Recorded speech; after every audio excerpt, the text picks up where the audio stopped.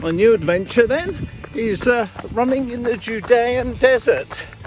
So I'm here on the banks of the Dead Sea in the desert.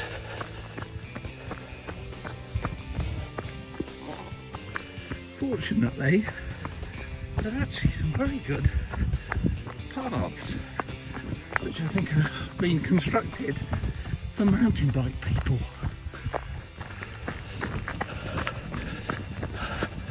I was up to see the sunrise this morning at 5 to 6,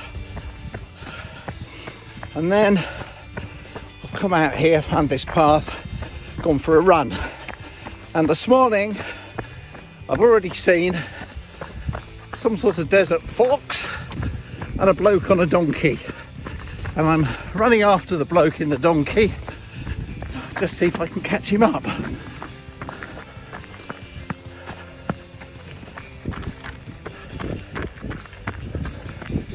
Just cresting over the top of this little bit of a hill, and to my right is the Dead Sea.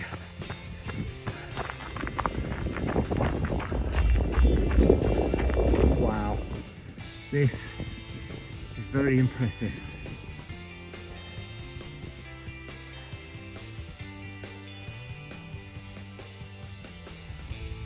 Anyway, notwithstanding the cruncher, I'm going down there. I'm not going into the bottom of that chasm, because I've run about 2.5 miles and should be getting back.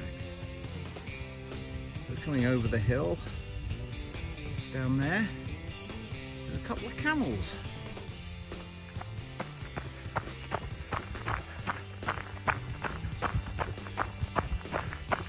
I wonder if I can make them run.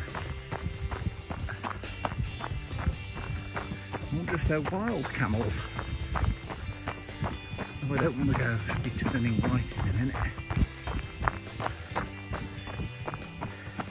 Mind you, I suppose I shouldn't be that surprised to find camels in the desert. They do look manky old mangy things.